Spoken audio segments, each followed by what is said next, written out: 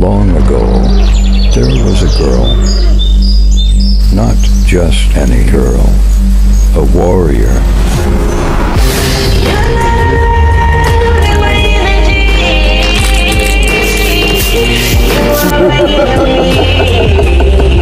Why he's flying out?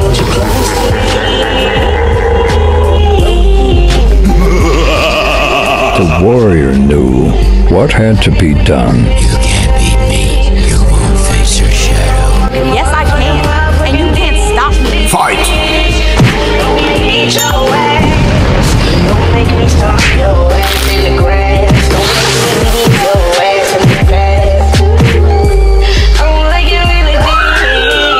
Satisfied with what she had done, she put her sword away, and she let the rain refresh the earth.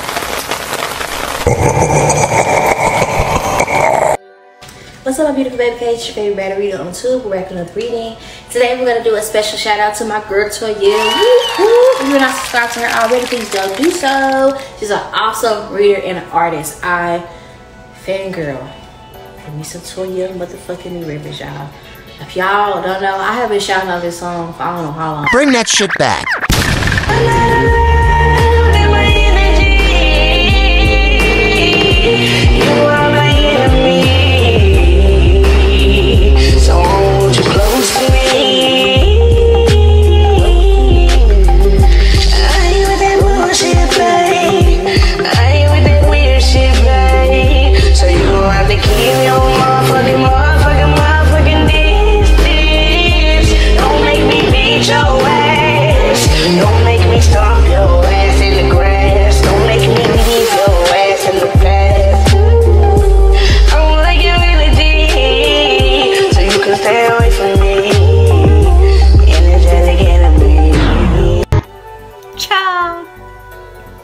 Okay, but she did that though.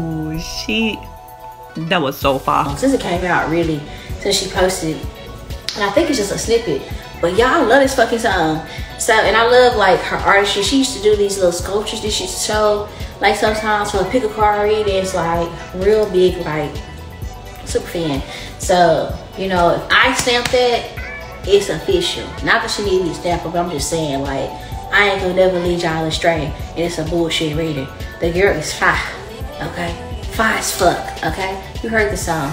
Everybody needs that in their life. You really should start your day off listening to it, because it's affirmations, like, period. So, without further ado, let's get to your reading. Today is Metaphysical Monday. I did write down your messages, but I did it a couple of days ago, or however long the fuck ago. And I can still read what I wrote. I was just in the middle of doing something. I had to stop and I had to jot down what I was getting, the channel message. So bear with me. So the message that I was getting is, I understand, but I don't condone.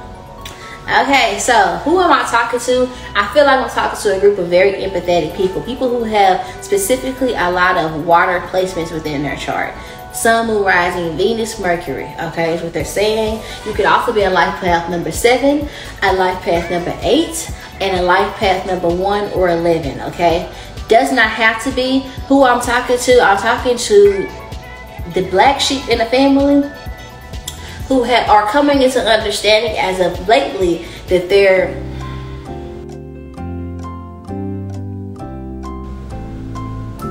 how do I say that? How do I say this? Ugh, the fuck? Later. Can you move it along? I'm all out of time cards. That call, it's a word for it, but I just had a brain for it.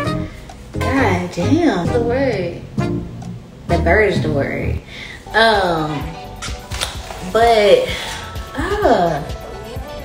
People misunderstanding you is a blessing. That's how I want to say, misunderstanding you. So that's why I feel like a lot of you guys, people just don't jive with you. You just don't get, I feel like people don't like you, they can't even realize, they don't even know why they don't like you. People don't have a reason to not like you. Cause I'm here, what was the reason? You could be a Libra, cause I'm not a Cardi B fan, but you could be a Cardi B fan. This not have to be to watch this, obviously, cause peak wig, thick ass, giving whiplash. Y'all know who I'm for.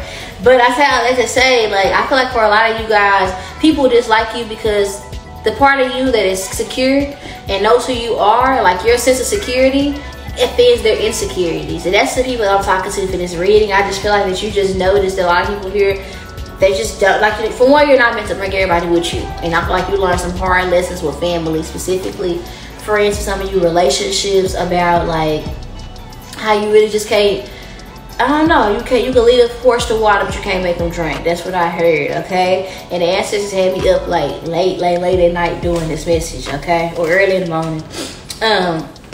What I'm basically gonna be talking about today is 2 things just at once. And I feel like a lot of us, we feel like it's our obligation as healers to heal people who are committed to being sick. And that's something that we're gonna be breaking free from. And what I want you guys to focus on, your challenge for the next 7 days, is to implement boundaries in your life and to not let go of fear of doing so, okay? I don't know, an example of this is there may be some sort of conflict that arises with somebody, and they might have every excuse in the world as to why they couldn't show up for you the way you needed them to. Or if this person here, you might look at them and understand why they are the way they are. Say for instance, there's somebody that you that has beef with you, and you understand that this person here, they act the way they do because they're insecure and they're jealous of you. And you also understand this person here was taught those behaviors. You also understand that your cousin here, they upbringing. So you know these people well enough. Let's say this person is like a cousin, a bestie, a father figure, a mother figure, whatever the case may be. It's like you know these people well enough, or you just have the gift of sight to where you can see what the fuck is wrong with these people. I see why you are the way you are. I remember when I was in my shadow. And you want to help these people, but if they're committed to misunderstanding you, you have to accept that to be fact. You have to believe people when they show you who they are. And you can't take on the projections of others. You can't continue to remain casualties of these people on their journey to understand themselves. Some people, they just want to be pillars of salt. You understand what I'm saying? And you just have to let that be what it is. That's what we're going to be talking about today. I'm going to go more into depth what I was channeling, but that's just the gist of it. I think that you guys, we're going to be trying to help you identify a word, or like how can you like identify this behavior, what it could look like, and the importance of taking care of this and like not moving forward through life being green in a motherfucker. That's just the best way I know how to say it, honey. So I put down that you guys may be very empathetic, and you guys may be the type of person who may lack emotional intelligence. You may have a hard time implementing down boundaries in your day-to-day life. I don't think that you're a terrible person. I just think that you're someone who will see the red flag and you'll be like, okay, well, I don't know. I feel like some of you guys feel like, oh, I remember when I was like that and nobody was there for me. Or it's like an energy surrounding you. Just grew up around people. Maybe your parents made you compete for their love, or maybe you grew up around people where you were never good enough for these people. It's like you have a bad case of people pleaser syndrome, and it's just something that you need to kind of like deal with or work with.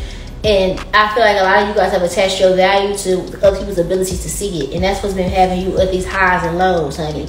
We need to work on that. If a motherfucker walks into a Tesla store and they don't recognize that's a luxury vehicle, it does not change the fact that's a luxury fucking vehicle, okay? Period. Okay, someone's inability to see your value does not take away from it. And I know I say that a lot, but I have to reiterate these things because it's damn near like y'all be forgetting. Okay. I put down nobody likes an asshole, but we've all got one. What I say that's why do I say that? It sounds so weird, but take into consideration we all got an asshole, meaning we all have an ass to tell somebody to kiss. We all can be an asshole, we all can be mean, but nobody like dealing with an asshole. Nobody want to clean nobody else's ass either. Meaning take care of your shit, handle your shit. 12:12 on the clock at the time in which I'm recording this. So very strong message for you guys. You might need to look up that angel number 12:12. It might be a message for you when you look it up. But I just feel like there's a lot of energy surrounding. You can't take care of yourself because you try to be superwoman for everybody else. And really what you're thinking about in hindsight is, okay, if I pour into these people, they're going to pour into me. It's going to be a symbiotic relationship. Like you're doing this and you signing motherfuckers up for jobs and not filling out the applications for them. Like they don't want to. It's like continuously keeping people hired on as staff and your business is failing. Why is your business failing? Because you have employees on the clock that you're paying to be around, meaning that you're doing things to compensate these people for wasting your time, essentially. And it may be harsh to hear. That could be the vibe. Let me give you an example of this. Okay, you're working a job and you have already established the people in your job, they don't respect your time. This could be, I have kids, Bookie. I work to provide for my kids. I don't work to provide for y'all. And although I love y'all at this job, two things is once you can understand that your boss is understaffed. You can understand that her boss is riding her ass. You can understand that, and it's all entirety. And also understand that your kids need you. You got to be outside the schoolhouse at 3:45 p.m. And it's just like you have to set that boundary, you know? Yes, I can sit there and I can be conflict avoiding. I can be crying on the clock and miserable, making these strawberry shaking espressos, whatever the fuck, you know? Or I can do what I have to do and set this boundary. This could be with my aunt. Okay, auntie, I understand that you was abused and hurt and you had a fucked up life as a kid. I get that. However, moving forward, you not have to take on projections and throw them onto me because shit, I didn't do it. You understand what I'm saying? It's like you ain't gotta be mean and talk shit at every family reunion. We don't have to deal with that. And first of all, I'm hosting Thanksgiving this year, so we not doing it. It's that type of vibe. That's an example of setting a boundary. Okay, in a sense to what I'm talking about, everybody has an asshole. Everybody has something they can say is the reason they can be fucked up. I have a million reasons to be a bitch, and I'm sure you do too. But we don't make that as an excuse as to why we go through like fucking over people. In the same way you can make that choice, other people have that. Let people exercise that choice as well. And then you exercise your choices to whether or not you want to be around these motherfuckers, okay? I wrote down, truth is, because they're attached to somebody that you no longer identify with. So sometimes we have to reintroduce people to who we are, the person that we're becoming. Okay, so maybe they were maybe back then you didn't have certain boundaries, so they may have been able to get away with certain things, but today, bitch, I'm not the type of friend where you can just do certain things. You can just call me and tell me about this nigga who's doing all these things to you, and I'll be there and listen because he's bringing me on the roller coaster with you in this relationship, for example. Or bitch, you can't just come around me, baby daddy, and do whatever, like that man say from Philly. You didn't do. I know I was wrong. Well, the girl, she told me, I know I was wrong, but you ain't do nothing but come over with a bottle of juice and fuck me, whatever the fuck. But it could be like that. Some of you could be setting a boundary between like a co-parenting situation. I'm just getting a lot of information. That was random, but whatever the fuck. Some of you could be something like that, where it's like, okay, I can't get mad at this person for being flirtatious or like stepping over my boundaries when I already let this person know, whether it's by words or by actions, that I'm not standing on business. And we have to teach people that we're standing on business. We have to reintroduce people to the person we're becoming. I know the woman that I want to become is self-sufficient. She's independent. She don't take no shit. Okay, so this person isn't going to go with certain things. So bitch, when I say I want light ice, I want light ice. Okay, as an example. Bitch, when I say I don't eat meat, so when I come to family function, you guys don't have any vegan alternatives. If y'all don't allow me to bring my food, then I'm not coming. It's like a boundary like that. Well, okay, I know I like my kids to be raised like this. I've already told y'all my child is on the spectrum. So if y'all act like y'all can understand, you know, that he needs his sensory toys, or that I need to be able to, the way I gentle parent, you can't understand that, I can just get the fuck away from you. And it's just that. And I can't be mad if these people here, they violate things if I don't step up. If I don't tell these people, hey, this is where you cross the line. Okay, this is what we gonna do with this fuck we not gonna do. If I never have that conversation with people, you don't have to be like how Key said. Because Key gets his own, honey. I don't mind banging somebody the fuck up, but you don't have to be like me. You can say it in a much more gentle way. Okay, but I'm just only gonna give it to you the way I know how to give it, honey. This is just how I talk. But it's just, you know, if we can't get mad at somebody if they're just violating these boundaries, stepping over us, and we're not telling them, hey, this is what bothers me, and then standing on business when they then show us that they don't respect that boundary, what the fuck are we collecting red flags for? You don't have to get nobody a crash course or a how to treat me for dummies tutorial. No. Absolutely not. Okay, I put down, sometimes we have to update people with in our life with the person you identify as now and what that person needs from them in order for the connection to remain symbiotic and for all parties involved. Okay, so in this way you might be able to tell this person that you have that some blind spots they might not have within y'all connection. 111 now on the clock is I'm looking. Okay, say for instance, you are a friend that just does not like when people call you back to back to back to back, blowing you up, and you set that boundary. You might not even know your friend probably was doing that shit, thinking that's what a friend required. Y'all might have that conversation, and she might be like, girl, cool. I just didn't want you to think I was bad for you. You know, it might go better. So don't be conflict avoidant and don't sit there and live like, that's called like emotional monitoring, where we're constantly thinking about what people are going to say and how people are going to react before they do so. And that's the trauma response that comes from being abused in early adolescence, right? So I'm gonna put the definition of emotional monitoring so you guys can understand what that means. But a lot of you guys, that could be something that you're doing. Whew, a lot of things coming around there, dropping around in my head. I wrote that oftentimes we have a fear of losing people, but the reality is what it boils down to is what are you willing to tolerate, okay? There is often no benefit in living in life in third person. So what I mean by living life in third person, meaning at the expense of myself, I'm going to be a side character in my own story, so that I can help other people be a better main character in their own. So I don't want people to look at my dad as a bad father, so I'm going to sit there and let him narrate my truth and tell everybody and treat me this way and tell me this is the way that it's going to go. In my experience, I don't like the way my dad talks to me. So I'm going to choose to set a boundary. Dad, if you cannot talk to me in this way, we are not going to communicate. You violate that boundary. This is now the reaction to or the consequence of violating said boundary. Okay, sister, I don't like when you talk to me like this. Those are fighting words. Okay, so if you can't do that in this way, then I'm going to move this way. You know, that's the understanding of it.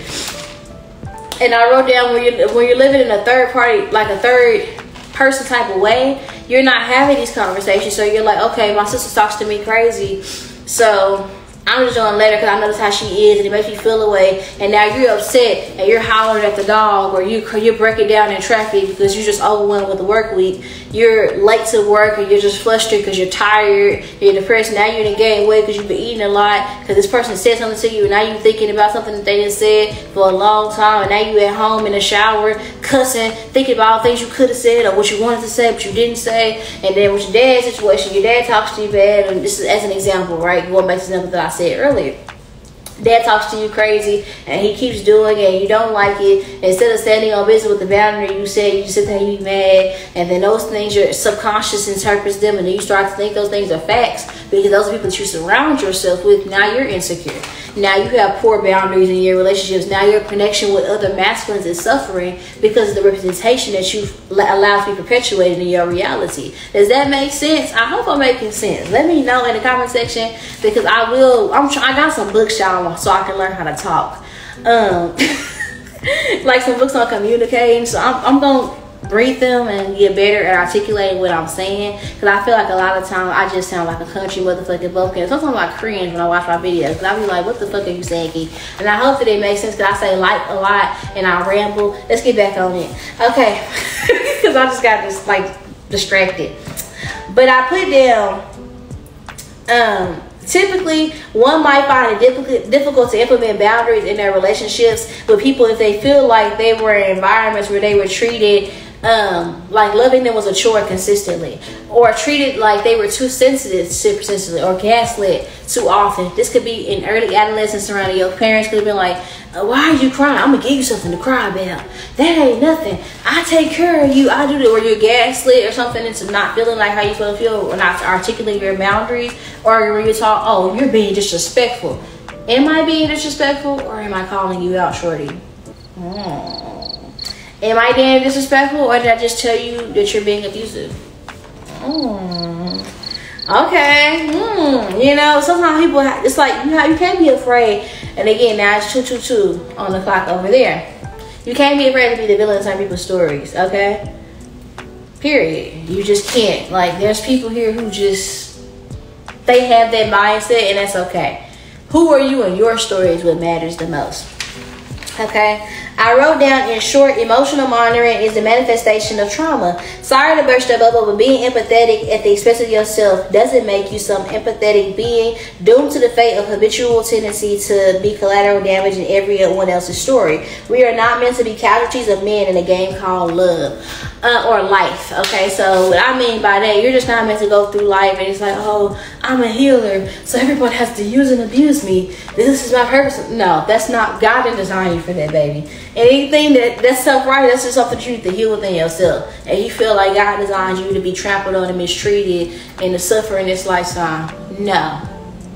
Okay? There's a very ancient book, a very holy book, where they say God loved man so much that he gave his only begotten son. So why would you spend the life that God sacrificed so that you can live suffering? Okay? Even if you don't believe in Christ, whatever the fuck, Bitch, your mammy didn't carry you for however many months and push or get split the fuck open for you to spend your life miserable about somebody who don't even like themselves. Whoa. Whoa.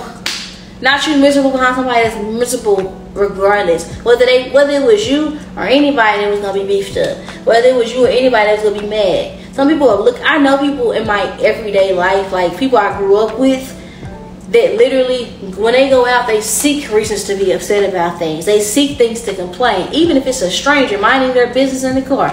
Look at that shit out of me. It's shame leaving the house like that. And that's just type of stuff. And also a gay couple minding their business. Oh, my children. And you can't please everybody, okay? And you name a prophet, and I guarantee you that's a prophet. It doesn't matter what prophet you have. They're not going to be liked by everybody.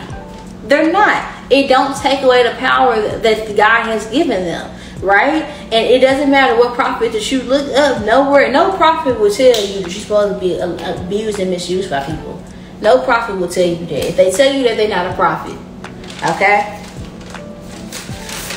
I wrote down, taking back your power is understanding that two things can exist at once. You can empathize with why someone isn't satisfying your needs in life, and you can also simultaneously choose to no longer settle with the disappointment that this connection has brought you. Release yourself from the shackles of this toxic ideology. You deserve a love that you don't have to kick, scream, and beg for. Free yourself from everyone's emotions but your own. Resentment kills the magic. Eliminate any guilt that you may have for choosing yourself. Respect has to be stronger. Your self-respect has to be stronger than your feelings. So sometimes we look at shit and it's like the relationship, and we sit there and we justify why people keep people there. And that's what we have to work on, okay? Because I feel like it's about around, okay, but you're my mom, though. So it's like I have to know. No, you can understand, I condone. Right? And again, it's like, don't look at it like you're hurting people or you're being mean or like you're breaking. I know what people, like, I was told that I was a disgrace to the family for a decision that I made for myself, you know. And it's like sometimes people will say things to you to get it. Like, if you allow people to narrate your story, you know, you'll never be satisfied. Your happiness will always be in the hands of another motherfucker, and the wrong motherfucker at that. So just keep that in mind, and just don't sit there and just allow people to gaslight you into staying in situations that literally detrimental to your health, okay, your spiritual well-being, okay. When I say your self-respect got to be stronger than your feeling, there's going to be times where the relationship with somebody, it doesn't suffice. It doesn't matter. You know, you have to look beyond that. It's going to come some times where you have to have boundaries with people that you wanted to make it with. It's going to be some times where you have to cut out people that you wanted to have in the end. You know, the people that you want to break bread with, the people you want to celebrate with. Your Judas is never a stranger. Okay, the motherfucker that you need to cut, a thing, a person, it's never gonna be something easy. That's the point of it, right? And we can't let people get in a place of like blocking our blessings. And I'm gonna do a reading very soon about that too. Okay, but just be mindful of what you're allowing to step in between your relationship with God. At the end of the day, God is showing you that somebody isn't for you, especially in the next 7 days. Just take it as that and understand whatever God removes from your life, it shall be replaced with something better. Okay, someone better. Okay. I wrote down that people refuse to adhere to the boundaries that you set or discourage or discourage you from your growth. Congratulations, you have identified your Judas. When we never lose, we just sometimes win in different ways than we expected. So I know I say that a lot, but again, I have to repeat myself because sometimes y'all be forgetting. It's not a loss if you lose somebody who is offended by your growth. You just didn't know that they was a hater, Bookie. So now we have to now stop looking at them as that friend or that picture that we can't look at people how we want to look at them. We can't paint them one way if they're showing us they're this way. I would love to say that I had the best, you know, for example, I'm not going to, let's just say you were in a connection with somebody and when y'all first met, they did everything perfect. But as of lately, the motherfucker been making you cry every night, got you questioning your self-esteem, or this is a relationship where it's just not, the relationship ain't shipping no more, honey. You cannot look at this new situation y'all are in through the frame or the lens of y'all past situation, because who they were then, they're not showing up as that now. Now you have one or two things, and depending on how bad it is, you could up and skedaddle and get the fuck on and say hell no, get out of there. Or you can tell this person, hey, this is what I need from you in order for this relationship to move forward. And you can allow this person time and space to make that change. And if they show you that they don't respect that boundary, they don't care about you enough to make that change, then you move forward. Sometimes it's just as simple as like, it's the principle. I would never do you like that. So I can't give you the opportunity to do it again. I can't give you the opportunity to like work on it because it's the principle. It's going to depend on the situation. For a lot of you, it can be something where it's going to be something small in the next 7 days. But it's going to be something where it's the principle of it. It's like when I'm going to give y'all a little short story time. So I don't fuck with certain people in my family. And I'm real big on Key. Everybody know Key will change her number at the drop of a dime. Well, rest in peace. Bye. Okay? Don't play with me, bitch. Don't ever think you can blow me up, bitch. You will be... The tone in which you dial will not be reached. I'm telling you, you're going to hit the dial tone so fucking fast, bitch. Don't play with me. I don't like that shit. Don't blow up my phone. Don't act like I got to answer just because you called. Like, I hate that shit. Like, I wouldn't even have a fucking phone if I didn't need that motherfucker. I don't care. Do you hear me? I don't care. So stop talking. Literally. Like, sometimes I go, phone don't even be on. I don't give no fucks. Never did. Okay? On my soul. On my soul. For the haters, you know where you could kiss it. Because you don't pay my bills. And I'm the baddest bitch. Okay, but I say all that to say, everybody noticed about me. If a motherfucker don't have my number, do not get nobody my number. I'm real big on that. Like, it's so, like, ooh. Especially if I tell you I don't fuck with somebody, especially if I'm beefing with somebody. And my grandfather, and I told the story before, so, yeah. My grandfather, he got upset. Now, this is where it was a boundary that was crossed, and this is an example. My grandfather used to call me because he had spent some money on us. He felt like then they gave him the obligation or the grounds to then basically monitor us. And I don't like that either. I don't like being micromanaged. I don't like being questioned about what I got going on. I'm real private, right? But he bought me this fur coat and some clothes. I didn't ask him for some shoes. I didn't ask him to do none of these things. He just did these things for me. I'm thinking you know these out the kindness of your heart, but now you feel like you have to know everything I could do moving forward. So you're calling me 3 times a day, every motherfucking day. I don't have a man, and a motherfucker I'm fucking barely can do that. You understand what I'm saying? I'll be damned.